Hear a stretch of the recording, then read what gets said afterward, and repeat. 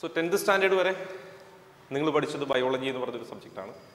+1 വരുമ്പോൾ അതിൽ ചെറിയൊരു വ്യത്യാസം ഉണ്ടാവും. +1 +2 സെഷനിൽ നിങ്ങൾക്ക് ബയോളജി എന്ന് പറയുന്ന ഒരു ടോപ്പിക് അല്ലെങ്കിൽ ഒരു ടെക്സ്റ്റ് ഉണ്ടാവും. അതിൽ 2 പാർട്ടായിട്ടാണ്, ബോട്ടണി ആൻഡ് സുവോളജി. അതിൽ +1 ടെക്സ്റ്റ് നോക്കിയാൽ നിങ്ങൾക്ക് 22 ചാപ്റ്ററാണുള്ളത്. 11 ബോട്ടണി ചാപ്റ്ററും 11 സുവോളജി ചാപ്റ്ററും. +2 വരുമ്പോൾ അത് 16 ചാപ്റ്ററാണ്. ആ 16 ചാപ്റ്റർ 8 ബോട്ടണിയും 8 സുവോളജിയുമാണ്. ഇങ്ങനെ ബോട്ടണി ആൻഡ് സുവോളജി സെപ്പറേറ്റ് ചെയ്ത് പഠിച്ചു തുടങ്ങുന്നത് +1 +2 കാലയളവിലാണ്. അല്ല, നിങ്ങൾ +1 വരുമ്പോൾ ബോട്ടണിയിലെ 11 ചാപ്റ്റർ എന്ന് പറഞ്ഞാൽ ഓൾമോസ്റ്റ് സ്റ്റെപ്പ് ബൈ സ്റ്റെപ്പ് ഒരു ചാപ്റ്റർ കംപ്ലീറ്റ് ചെയ്തതിന് ശേഷമാണ് നമുക്ക് അടുത്ത ചാപ്റ്ററിൻ്റെ ഒരു ഐഡിയ കിട്ടുക. സോ ഒരു ചാപ്റ്റർ നമ്മൾ പഠിക്കുമ്പോൾ ആ ചാപ്റ്ററിൽ അടുത്ത ചാപ്റ്ററിനും പിന്നീടുള്ള ചാപ്റ്ററുകൾക്കുമുള്ള ഒരു ബേസിക് ഇൻഫർമേഷൻസ് ഉണ്ടാവും. അതുകൊണ്ട് സ്കിപ്പ് ചെയ്ത് പഠിക്കാനോ അല്ലെങ്കിൽ റാൻഡമായിട്ട് എവിടുന്നെങ്കിലും പഠിക്കാനോ പ്രാക്ടിക്കലായിരിക്കുന്ന ഒരു സെഷൻ അല്ല +1. എന്നാൽ +2 നേരെ തിരിച്ച് അങ്ങനെ ഒരു കണ്ടിന്യൂറ്റി എല്ലാ ചാപ്റ്ററുകളിലും ഇല്ല, ചില യൂണിറ്റുകളിൽ മാത്രമേ കണ്ടിന്യൂറ്റി ഉള്ളൂ. ഒരു യൂണിറ്റിലെ 2 ചാപ്റ്റർ തമ്മിൽ കണക്ഷൻസ് ഉണ്ടാവും, എന്നാൽ മറ്റൊരു യൂണിറ്റുമായിട്ട് ഡയറക്റ്റ് റിലേഷൻ ഉണ്ടാവണം നിർബന്ധമില്ല. എന്നാൽ +1 നേരെ തിരിച്ചാണ്. ഒരു ചാപ്റ്ററിൻ്റെ ആ ബേസിക് പഠിച്ചാൽ മാത്രമാണ് അടുത്ത ചാപ്റ്റർ മനസ്സിലാവുക. അതിലിപ്പോൾ ഞാൻ അതിൻ്റെ ചാപ്റ്ററിൻ്റെ ഒരു ഓവർവ്യൂ, അത് +2 പറയുന്നില്ല, +1 നിങ്ങൾക്ക് പഠിക്കേണ്ട 11 ബോട്ടണി ചാപ്റ്ററിൻ്റെ മാത്രം ഒരു ഓവർവ്യൂ തരുന്നു. +2 നമ്മൾ ഇതിന് ശേഷം +1 കഴിഞ്ഞതിന് ശേഷം മാത്രം അതിനെക്കുറിച്ച് ഡിസ്കസ് ചെയ്യുന്നുള്ളൂ. അപ്പോൾ +1 ടോപ്പിക്കിൽ ഫസ്റ്റ് വരുന്ന ചാപ്റ്റർ എന്ന് പറയുന്നത് ബയോളജിക്കൽ ക്ലാസിഫിക്കേഷൻ എന്ന് പറയുന്നൊരു ചാപ്റ്ററാണ്. സോ ഞാൻ ആ ചാപ്റ്ററിൻ്റെ പേരുകൾ ഇവിടെ ഒന്ന് ലിസ്റ്റ് ചെയ്യാം. ഫസ്റ്റ് നിങ്ങൾ പഠിക്കുന്ന ചാപ്റ്റർ ബയോളജിക്കൽ ക്ലാസിഫിക്കേഷൻ എന്ന് പറയും.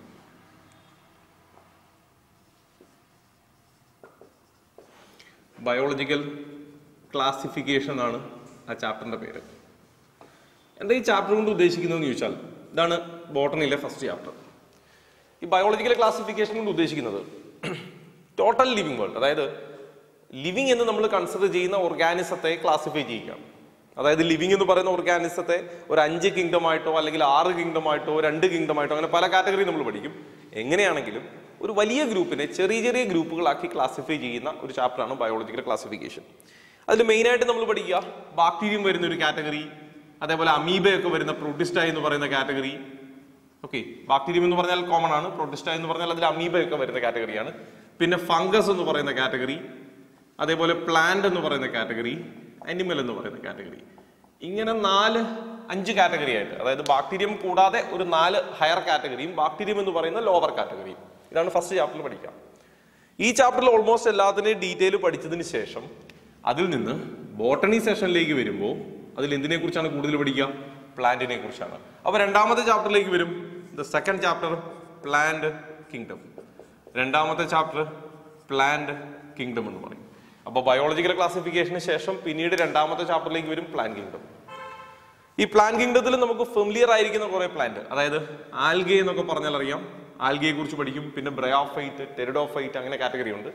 ഏറ്റവും ഒടുവിൽ ആൻജിയോസ്പേംസ് എന്ന് പറയുന്ന കാറ്റഗറി. എന്താ ആൻജിയോസ്പേംസ് എന്ന് പറഞ്ഞാൽ?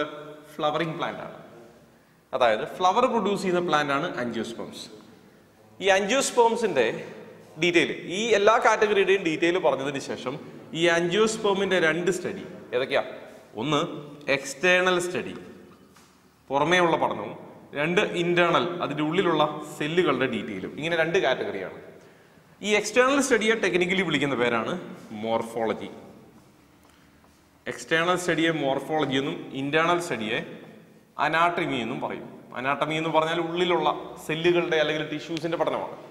മോർഫോളജി നേരെ തിരിച്ചാണ്. മോർഫോളജി എക്സ്റ്റേണലി, അതിന്റെ ലീഫ് എങ്ങനെയാണ്, അതിന്റെ ഫ്ലവർ എങ്ങനെയാണ്, അതിന്റെ സ്റ്റെം എങ്ങനെയാണ് എന്നൊക്കെയാണ് നോക്കുക. അപ്പോൾ പ്ലാന്റ് കിങ്ഡത്തിൽ ആൻജിയോസ്പേം പറഞ്ഞതിന് ശേഷം അതിന്റെ മോർഫോളജി പഠിക്കുന്നത് ഒരു ചാപ്റ്ററാണ്, 3ാമത്തെ ചാപ്റ്ററാണ് മോർഫോളജി. അതിനുശേഷമാണ് അനാട്ടമി പഠിക്കുക, 4ാമത്തെ ചാപ്റ്ററാണ് അനാട്ടമി. ഓക്കെ, അപ്പോൾ മോർഫോളജി, അനാട്ടമി. ഇതിനുശേഷം പിന്നീട് നമ്മൾ പഠിക്കുക, അനാട്ടമിയും എല്ലാം പഠിച്ചു. ഇനി അനാട്ടമിയിൽ നമ്മൾ പഠിക്കും എങ്ങനെയുള്ള സെല്ലാണ് കാണുക എന്നൊക്കെ. ആ സെല്ലെല്ലാം പഠിച്ചതിന്റെ ഡീറ്റെയിൽ, അല്ലെങ്കിൽ ആ സെല്ല് ഏതൊക്കെ സെല്ലാണ് എന്ന് പഠിക്കും. പിന്നെ സെല്ലിന്റെ ഡീറ്റെയിലാണ് പഠിക്കുക. ഇൻഡിവിജ്വലി നമ്മൾ അതിലെ സെല്ലുകൾ എടുത്തു, സെല്ലിന്റെ സ്ട്രക്ചർ എന്താണ്, സെല്ലിൽ എന്തൊക്കെ ഉണ്ടാവും എന്നൊക്കെ പഠിക്കുന്ന 5ാമത്തെ ചാപ്റ്റർ സെൽ. അപ്പോൾ ഓർക്കുക, ഒരു കണ്ടിന്യൂസ് ആണ്. ആ സെല്ലിന്റെ ഡീറ്റെയിൽ പഠിച്ചതിന് ശേഷം ഈ സെൽ എങ്ങനെ ഫോം ചെയ്തു എന്ന് പഠിക്കുന്ന സെൽ ഡിവിഷൻ. ഈ സെല്ല് ഫോം ചെയ്തത് എങ്ങനെയാണെന്ന് പഠിക്കുന്ന സെൽ ഡിവിഷൻ 6ാമത്തെ ചാപ്റ്റർ. ചെറിയ ക്ലാസ്സുകളിൽ പഠിച്ചിട്ടുണ്ട്. മൈറ്റോസിസ് മിയോസിസ് എന്നൊക്കെ പറയും. 2ആയിട്ട് ഡിവൈഡ് ചെയ്യുന്നത്, 4ആയിട്ട് ഡിവൈഡ് ചെയ്യുന്നത്, അതൊക്കെ ഈ 6ാമത്തെ ചാപ്റ്റർ സെൽ ഡിവിഷനിലാണ്. അതിനുശേഷം ഈ സെല്ല്, അതായത് ഡിവൈഡ് ചെയ്ത അല്ലെങ്കിൽ സെല്ല് ഈ മോർഫോളജിയിലും അല്ലെങ്കിൽ അനാട്ടമിയിലും ഒക്കെ നമ്മൾ പഠിച്ചതിൻ്റെ ഒരു ഔട്ട്ലൈൻ, അതായത് ഈ പറഞ്ഞ സ്ട്രക്ചറൊക്കെ എന്തിന് സഹായിക്കുന്നു, അതെന്തിന് സഹായിക്കുന്നു എന്ന് പഠിക്കുന്നതാണ് 7ാമത്തെ chapter transport in plant. Transport in plant എന്ന് പറയുന്ന ചാപ്റ്റർ. എന്താ ഈ ട്രാൻസ്പോർട്ട് ഇൻ പ്ലാന്റ് എന്ന് പറഞ്ഞാൽ? ഒരു പ്ലാന്റിൽ എന്തൊക്കെയാണുള്ളത്, എന്തൊക്കെയാണ് ട്രാൻസ്പോർട്ട് ചെയ്യുക? ചെറിയ ക്ലാസ്സുകൾ അതും പഠിക്കുന്നുണ്ട്. അതിൻ്റെ ഒരു ഔട്ട്ലൈൻ. സൈലം എന്ന് പറയുന്നത് വാട്ടറിനെയും മിനറലിനെയും കണ്ടക്ട് ചെയ്യും അല്ലെങ്കിൽ ട്രാൻസ്പോർട്ട് ചെയ്യും. ഫ്ലോയം ഫുഡിനെ ട്രാൻസ്പോർട്ട് ചെയ്യും എന്നൊക്കെ നമ്മൾ പഠിക്കുന്നുണ്ട്. അപ്പോൾ ഈ പറഞ്ഞ സ്ട്രക്ചറുകൾ, അതായത് പ്ലാൻ കിങ്ഡത്തിൽ പറഞ്ഞ സ്ട്രക്ചറുകൾ സെല്ല് വഴി അല്ലെങ്കിൽ ഈ മോർഫോളജിക്കൽ പാർട്ട് വഴി, ഈ അനാട്ടമിക്കൽ പാർട്ട് വഴി എന്തിനെ ട്രാൻസ്പോർട്ട് ചെയ്യുന്നു എന്ന് പഠിക്കുന്നതാണ് ട്രാൻസ്പോർട്ട് ഇൻ പ്ലാന്റ്. അപ്പോൾ അതിൽ എങ്ങനെയാണ് ട്രാൻസ്പോർട്ട് നടക്കുക, ഏത് വഴിയിലാണ് ട്രാൻസ്പോർട്ട് നടക്കുക എന്നുള്ള ഡീറ്റെയിൽ ഒക്കെ അതിൽ പഠിക്കും. ഓക്കെ, ഇനി ആ ട്രാൻസ്പോർട്ട് കഴിഞ്ഞതിന് ശേഷം 8ാമത്തെ ചാപ്റ്ററിലേക്ക് വരും. ഇവിടെ മെയിൻ ആയിട്ട് നമ്മൾ ട്രാൻസ്പോർട്ട് ഇൻ പ്ലാന്റിൽ പഠിക്കുക വാട്ടറിന്റെ ട്രാൻസ്പോർട്ടാണ്. ഏകദേശം ഒരു ഐഡിയ വരാൻ വേണ്ടി അതിലെ മെയിൻ പോയിന്റ് എഴുതി ഓസ്മോസിസ്. അപ്പോൾ അവിടെ വാട്ടറിന്റെ മൂവ്മെന്റ് ആണെങ്കിൽ അടുത്ത ചാപ്റ്ററിലേക്ക് എന്തിന്റെ മൂവ്മെന്റ് ആണ്? മിനറൽ മൂവ്മെന്റ് ആണ്. സോ അതിനെ നമ്മൾ മിനറൽ ന്യൂട്രീഷൻ എന്നാ പറയുക. Okay, mineral nutrition. 8ാമത്തെ chapter mineral nutrition ആണ്, അതായത് മിനറലിന്റെ ഒരു ട്രാൻസ്പോർട്ടാണ്. ഇനി ഈ ട്രാൻസ്പോർട്ട്, വാട്ടർ ട്രാൻസ്പോർട്ടായി, മിനറൽ ട്രാൻസ്പോർട്ടായി, ഇതെല്ലാം എന്തിനു സഹായിക്കും? ഈ വാട്ടറും മിനറലും ഒക്കെ സഹായിക്കുക ഫോട്ടോസിന്തസിസിനാണ്. It helps in photosynthesis. അതൊരു ചാപ്റ്റർ തന്നെയാണ് ഫോട്ടോസിന്തസിസ്. അതായത് വാട്ടർ മിനറലും ഒക്കെ എന്തിനു സഹായിക്കുന്നു എന്ന് പറയുന്നതാണ്. ഈ ഫോട്ടോസിന്തസിസ് നടന്നു കഴിയുമ്പോൾ എന്തുണ്ടാവും? ഗ്ലൂക്കോസ് ഉണ്ടാവും. ഈ ഗ്ലൂക്കോസ് എന്തിനു സഹായിക്കും? It provide energy. ഈ ഗ്ലൂക്കോസ് എനർജി പ്രൊവൈഡ് ചെയ്യും എന്ന് ചെറിയ ക്ലാസ്സിൽ പഠിക്കുന്നുണ്ട്. ഏത് പ്രോസസ്സ് വഴിയാണ് എനർജി ട്രാൻസ്പോർട്ട് ചെയ്യുക? 10ാമത്തെ ചാപ്റ്റർ ആണ്. റെസ്പിറേഷൻ എന്ന് പറയുന്ന പ്രോസസ്സ് വഴിയാണ്. അപ്പൊ റെസ്പിറേഷൻ എന്ന് പറയുന്ന പ്രോസസ്സ് വഴിയാണ് എനർജിയുടെ ട്രാൻസ്പോർട്ട് നടക്കുക. അപ്പോൾ അടുത്ത ചാപ്റ്റർ 10ാമത്തെ ചാപ്റ്റർ റെസ്പിറേഷൻ ആണ്. അപ്പൊ ഈ ഫോട്ടോസിന്തസിസും റെസ്പിറേഷനും ഒക്കെ നടക്കുമ്പോൾ പ്ലാന്റിന് എന്താ സംഭവിക്കുക? It grow. പ്ലാന്റ് ഗ്രോ ചെയ്യും. അതുകൊണ്ട് ലാസ്റ്റ് ചാപ്റ്റർ പ്ലാന്റ് ഗ്രോത്ത് എന്ന് പറയുന്ന ചാപ്റ്റർ ആണ്. ഇതാണ് 11ാമത്തെ ചാപ്റ്റർ. അങ്ങനെ 11 ചാപ്റ്റർ ആണ് പഠിക്കാനുള്ളത്. അപ്പൊ ഞാൻ ആ ബോർഡിൽ പറഞ്ഞു, ഫസ്റ്റ് ഏതൊക്കെ ഓർഗാനിസമാണ് ലിവിങ് കാറ്റഗറിയിൽ വരിക, എങ്ങനെയാണ് നമ്മൾ അതിനെ ക്ലാസിഫൈ ചെയ്യുക എന്നൊക്കെ പഠിച്ച ബയോളജിക്കൽ ക്ലാസിഫിക്കേഷൻ. അതിൽ മെയിനായിട്ട് പഠിക്കുന്ന പ്ലാന്റിന്റെ സെപ്പറേഷൻ അല്ലെങ്കിൽ ഡീറ്റെയിൽ പഠിക്കുന്ന പ്ലാന്റ് കിങ്ഡം, ആ പ്ലാന്റിന്റെ മോർഫോളജി, അതിന്റെ അനാട്ടമി, അതിലെ സെല്ല്, അതിന്റെ ഡിവിഷൻ, അത് ചെയ്യുന്ന ട്രാൻസ്പോർട്ട്, അതിൽ ട്രാൻസ്പോർട്ട് ആവുന്ന മിനറൽസ്, അത് ഫങ്ഷൻ ചെയ്യുന്ന ഫോട്ടോസിന്തസിസ്, അതിന്റെ പ്രൊഡക്റ്റ് ഗ്ലൂക്കോസ് കൺസ്യൂം ചെയ്യുന്ന റെസ്പിറേഷൻ.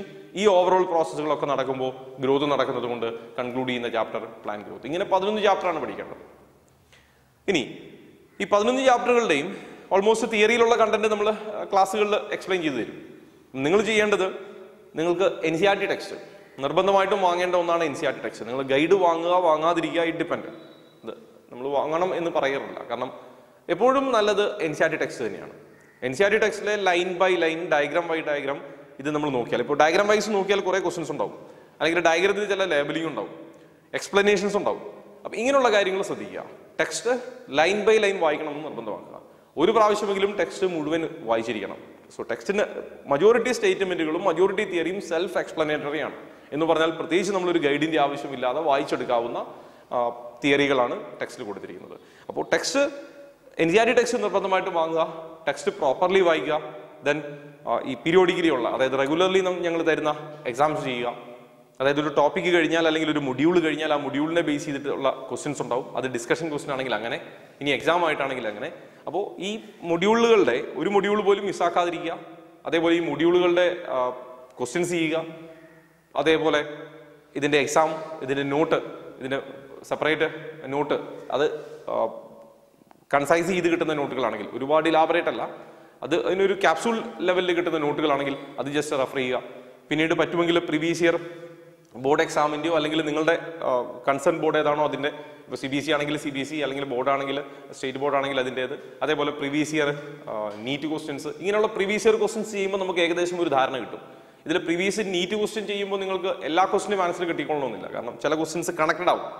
ഒരു തിയറി നമ്മൾ +1 പറഞ്ഞിട്ടുണ്ടാവും, അതിൻ്റെ എക്സ്പ്ലനേഷൻ അല്ലെങ്കിൽ അതിൻ്റെ ഫർദർ സെക്കൻഡ് സ്റ്റെപ്പ് സെക്കൻഡ് ഇയറിലായിരിക്കും. അപ്പോൾ ചില ക്വസ്റ്റ്യൻസ് നിങ്ങൾക്ക് നീറ്റിൻ്റേത് അറ്റൻഡ് ചെയ്ത് കിട്ടണമെന്നും നിർബന്ധമില്ല. എന്നാൽ ബോർഡ് എക്സാമിൻ്റെ നേരെ തിരിച്ചാണ്.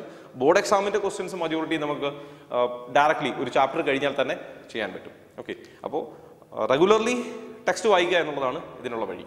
ഓക്കെ, പിന്നെ ടേംസ് നമുക്ക് ബയോളജിയിൽ പ്രത്യേകിച്ച് 10th നിന്ന് ഇങ്ങോട്ട് വരുമ്പോൾ ബയോളജിയിൽ നിങ്ങൾ ആദ്യം ഫേസ് ചെയ്യുന്നൊരു പ്രശ്നം ഈ ടേംസ് ബൈ ഹാർട്ട് ചെയ്യുക എന്നുള്ളതാണ്. സോ അതിന് നിങ്ങൾക്ക് സ്വന്തമായിട്ട് നോട്ട് പ്രിപ്പയർ ചെയ്യുക എന്നുള്ളതാണ് ബെറ്റർ വഴി. ഒരു ചാപ്റ്റർ പഠിക്കുമ്പോൾ അല്ലെങ്കിൽ ഒരു സെഷൻ പഠിക്കുമ്പോൾ അല്ലെങ്കിൽ ഒരു മൊഡ്യൂൾ എടുക്കുമ്പോൾ ആ മൊഡ്യൂളിൽ നമുക്ക് പഠിക്കേണ്ട ടേംസ് ഏതൊക്കെയാണെന്ന് ഒന്ന് ഹിന്റ് ചെയ്ത് വെച്ചാൽ അല്ലെങ്കിൽ ഒരു സെപ്പറേറ്റ് നോട്ട് നിങ്ങൾ തയ്യാറാക്കിയാൽ ആദ്യത്തെ കുറേ സമയങ്ങൾ ആ നോട്ടൊന്ന് അല്ലെങ്കിൽ ആ ടേംസ് ബൈ ഹാർട്ട് ചെയ്യുന്ന ഒരു ഡിലേ മാത്രമേ നിങ്ങൾക്ക് വരൂ. അത് ഒരിക്കലും നിങ്ങൾക്ക് ബൈ ഹാർട്ടായി കിട്ടിയാൽ അല്ലെങ്കിൽ നിങ്ങൾക്കത് ഫെമിലിയർ ആയാൽ പിന്നീട് നിങ്ങൾക്ക് അങ്ങോട്ട് അതിന് വലിയ പ്രശ്നങ്ങളുണ്ടാവില്ല. 2, സ്കിപ്പ് ചെയ്യാതിരിക്കുക. സാധാരണ ചെയ്യുന്നൊരു പ്രോഗ്രാമാണ് ഒരു ടോപ്പിക്ക് നമുക്ക് ടഫാണെന്ന് തോന്നിയാൽ, ഒരു ടോപ്പിക്ക് നമുക്ക് പഠിച്ചെടുക്കാൻ പറ്റില്ല എന്ന് തോന്നിയാൽ അത് സ്കിപ്പ് ചെയ്യുന്ന ഒരു ടെൻഡൻസി ഉണ്ട്. അത് സ്കിപ്പ് ചെയ്യാതിരിക്കുക. കാരണം സ്കിപ്പ് ചെയ്യുന്ന പോർഷനിലെ തിയറി ചിലപ്പോൾ പിന്നീട് കണക്റ്റഡ് ആയിട്ട് വരുന്നുണ്ടെങ്കിൽ പിന്നീട് നമുക്ക് ഇത് സ്കിപ്പ് ചെയ്തതുകൊണ്ട് ബാക്കിയും സ്കിപ്പ് ചെയ്യേണ്ടി വരും. അതുകൊണ്ട് സ്കിപ്പ് ചെയ്യുന്ന ആ ഒരു പ്രോഗ്രാം ഒഴിവാക്കുക. നിർബന്ധമായിട്ടും എല്ലാ ടോപ്പിക്കും എല്ലാം വായിച്ച് കംപ്ലീറ്റ് ചെയ്യുക. അതിൽ നിങ്ങൾക്ക് ഡൗട്ട് ഉള്ളതാണെങ്കിൽ നമ്മൾ സെപ്പറേറ്റ് ഡൗട്ട് ക്ലിയറൻസ് സെഷൻസ് വയ്ക്കും. ആ സെഷൻസിൽ നിങ്ങൾക്കത് കംപ്ലീറ്റ് ചെയ്യാം, ഡൗട്ട് ക്ലിയർ ചെയ്യാം.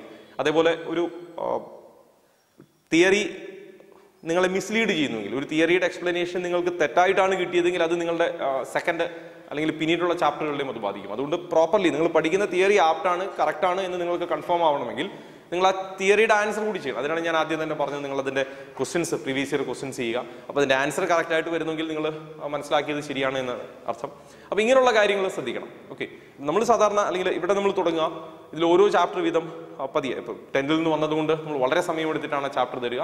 അതായത് ഓരോ മൊഡ്യൂൾ കഴിയുമ്പോഴും നിങ്ങൾക്ക് ആ വീഡിയോ പോസ്റ്റ് ചെയ്യാം. വീഡിയോ പോസ്റ്റ് ചെയ്തിട്ട് അല്ലെങ്കിൽ നിങ്ങൾക്ക് എവിടെയാണോ ഡൗട്ട് തോന്നിയത് അവിടെ നിങ്ങൾക്ക് വീഡിയോ റിപ്ലൈ ചെയ്യാം. ഒരു ഡയഗ്രാം വരയ്ക്കണമെങ്കിൽ നിങ്ങൾക്ക് ആ സ്ക്രീൻ പോസ് ചെയ്തിട്ട് ഡയഗ്രാം വരയ്ക്കാം. അപ്പോൾ ഇങ്ങനെയുള്ള കാര്യങ്ങൾ നിങ്ങൾക്ക് ഈ ഓൺലൈനിലായതുകൊണ്ട് നിങ്ങൾക്ക് അത് കുറച്ചുകൂടി ഫെസിലിറ്റി ഉണ്ടാവും.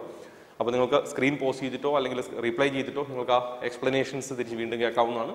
ഓക്കെ, അപ്പോൾ നോട്ട് പ്രിപ്പയർ ചെയ്യുന്നുണ്ടെങ്കിലും ഇതേപോലെ തന്നെ നിങ്ങൾക്ക് ഒരു ചെറിയ മൊഡ്യൂൾ കേൾക്കുക, അതിൻ്റെ നോട്ട് എഴുതുക, പാരലലി നിങ്ങളുടെ ടെക്സ്റ്റ് കൂടി വായിക്കുക. ഓക്കെ, നമുക്കിനി ചാപ്റ്ററാണ് തുടങ്ങേണ്ടത്.